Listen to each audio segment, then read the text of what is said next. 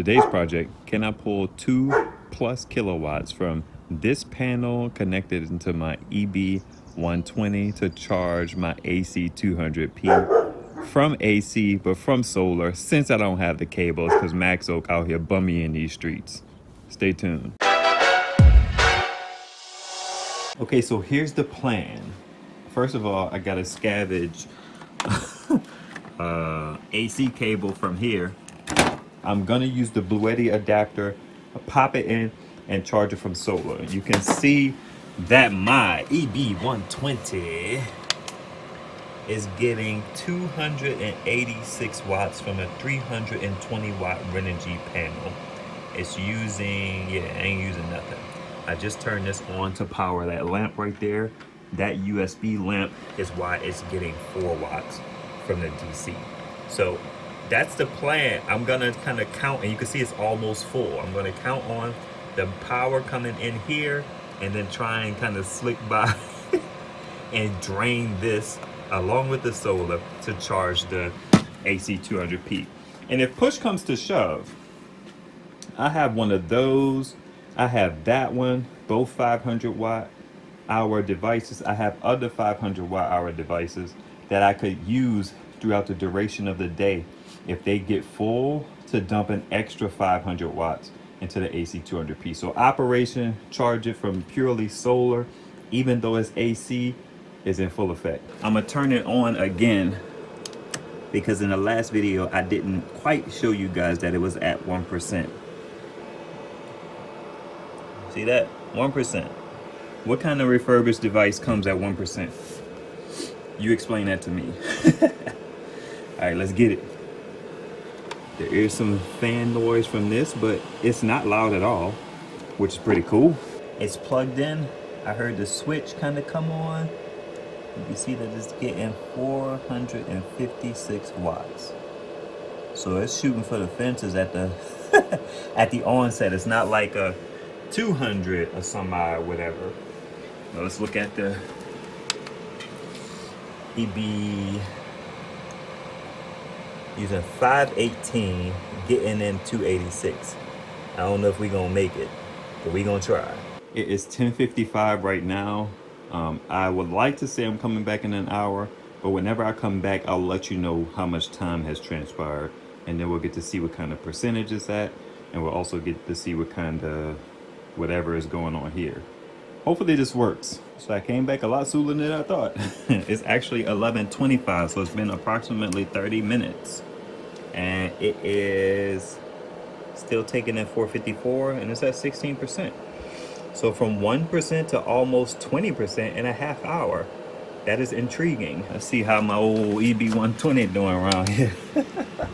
It still has 3 bars, getting in 290, kicking out 518, and I unplugged the lamp from it, the USB one and the one that was on here, because this cable goes to the back of that.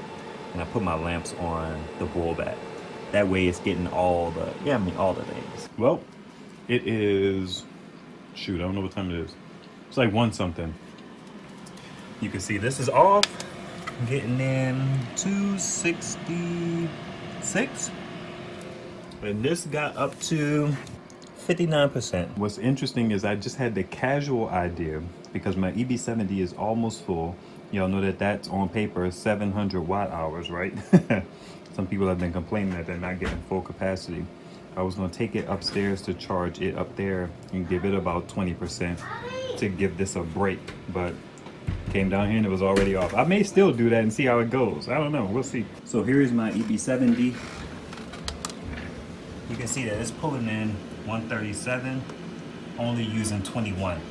So I'm gonna put it on the big dip to see if I can get a 20% bump out of that before this one says I'm done. So I'm hoping to only power this for an hour, because I don't want to deplete this one, because that powers my stuff here. So I noticed something. I plugged it in and it's not doing anything. So plugging it in doesn't appear to charge it. I think I need to turn it on to start charging. Look. I don't know what happened while my last clip stopped recording. Okay, so it's not doing anything. It's plugged in, and now I'm gonna turn it on. on. Wait for this little thing to click. I don't know if you heard it. Now it's pulling 520 something.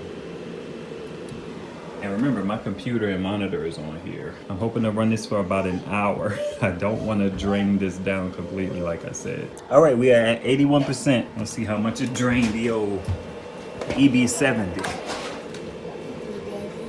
Pulling 509, and that's pretty much down to its bottom 20%. So I'm gonna bring it downstairs to let it finish out on the EB120. So actually, instead of using this, I'm gonna let this kind of get some more power into it. And I'm gonna use this one because it's almost full. It's pulling 126 watts. It's at 86%. It was charging this one, but I'm gonna take this one upstairs and put it on the panel. I know. Who knows if it's gonna actually charge or not. But we'll get the last 20%, I hope, from this one, which should be fine. 584 watts, 564 watts coming out. That includes a light bulb up here, which is pulling about 10 watts. And 80% is about 400. So I should be able to cover that easy, right? Right. It's pulling in 470 watts from this one. That's why these 500 watt power stations are really good, because they have at least the capacity to send out 500 watts because they're matched well with the inverter. There's some argument about whether you want to do a 1C rate from power stations like this, which is the charge at the 1-to-1, so 500 watts out for 500 watt capacity watt hour. But hey, I'm out here thugging, you feel me? So did the bullback get this charged up? No, it did not. Let's see how close I got it.